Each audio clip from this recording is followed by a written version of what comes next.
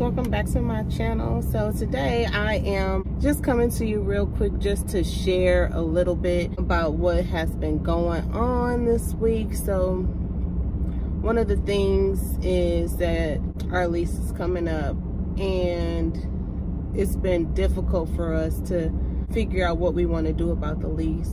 As you may know, we are in Phoenix, Arizona, and Phoenix is one of those places that had this crazy boom in rental increases, and the housing market is crazy right now here as well.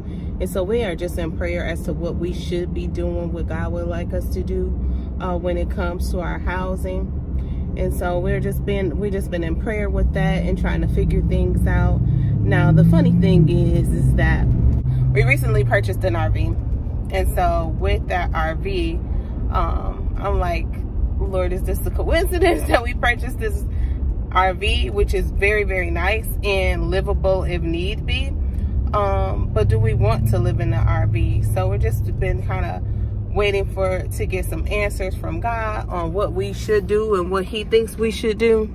I'm gonna try to put this back up here. It's so hot today, it's 100 degrees, but just trying to wait to hear from God on what we should do in this season and just in this time.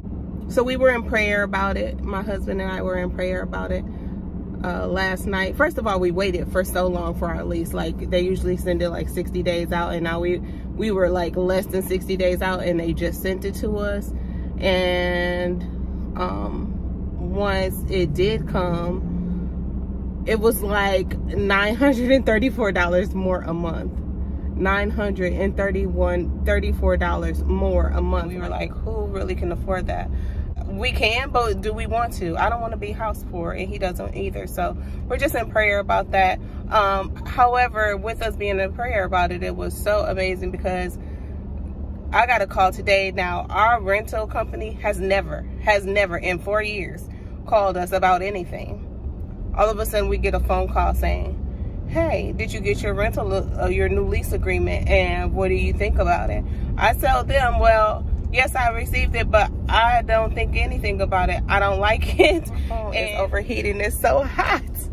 But the girl was like, you know, you can counter, don't you? And I'm like, no, I didn't know that, but I will be countering. So I told them, she said, well, do you want to counter now, or do you think that you should, you want to wait on it? And I told her, I will counter now. And so my counter was for it to not go up at all. She said, okay, I'll submit it for a 0 increase. So today, we're just waiting to see what that will be. And so I guess I will keep you guys posted on what that increase will be, or if there will be an increase and what we're going to do about it. So, all right, so I was able to get the phone to calm down some, cool down some, because it was just aiming at the sun. But yeah, so right now Phoenix is just a hot spot for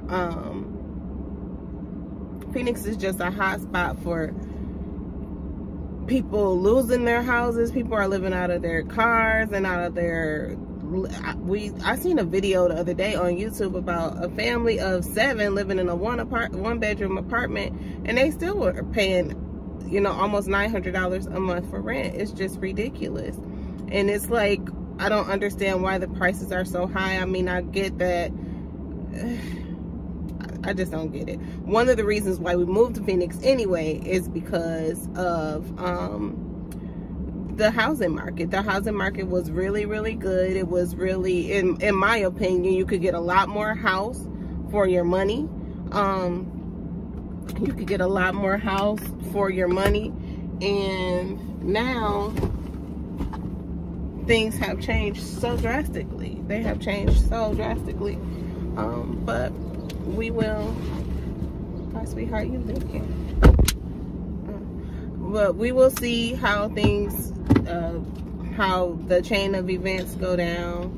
I'm not sure exactly what we're going to do, but my goal and my hope is that we just are able to become debt free. If they raise it at all at this point, we're looking at moving and possibly into the RV like for a year to see to get ahead and get that financial freedom. We don't know if we want to purchase a house. That's kind of where we are with this. So again, we'll just have to see. So we'll keep you posted.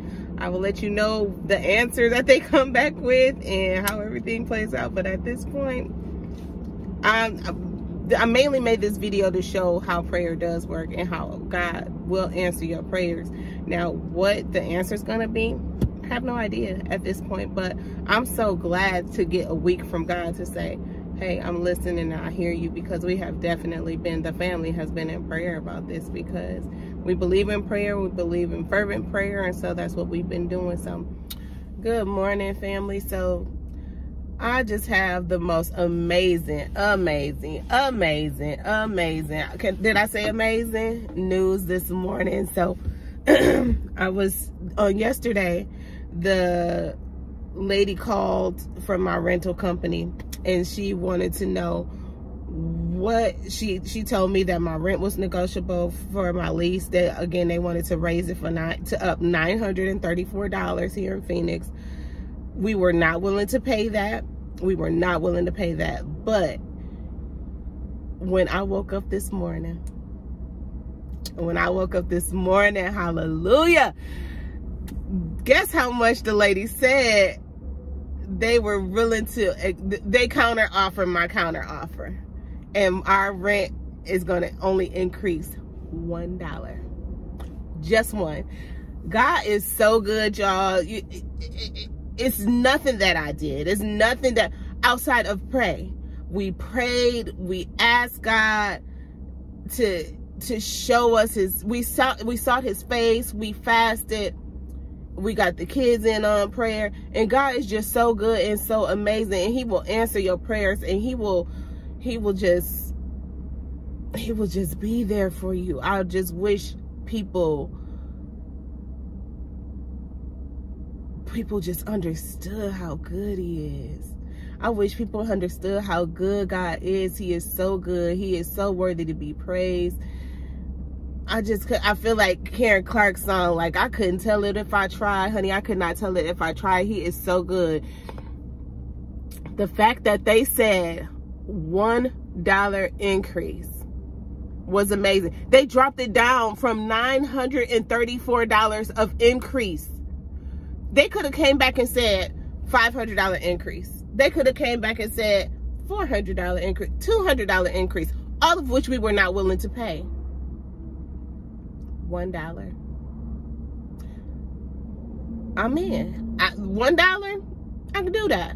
I didn't want it to go up at all, but I realized there are terms and stipulations. I don't know what their contracts say, if it has to go up somewhat, but $1 is all it went up. And I am so thankful to God. I glorify him. I just give him all the glory and the praise, because he deserves it. He deserves it 100%. He deserves it, not just for this situation, but for every situation. He is always right on time. So I just wanted to give y'all a conclusion to the story, and we'll just wait for the next adventure that he take us on, because there will be more. But with him, it's nothing we can't do. With him, there's nothing that we can't get through, because he is all-knowing. He knows better than we do. He knows that maybe in here in Phoenix, living in that RV would have been, you know, though it's really nice, it could have been really tight. And even with our oldest daughter going off to college, it could have been really tight. He wants us, I believe that he wants us to enjoy our RV and not feel, you know, a sense of burden from having to live in it all the time. So I don't know. I don't claim to know. I just let go and let God. So I love y'all. I'm going into work. Y'all have a great day.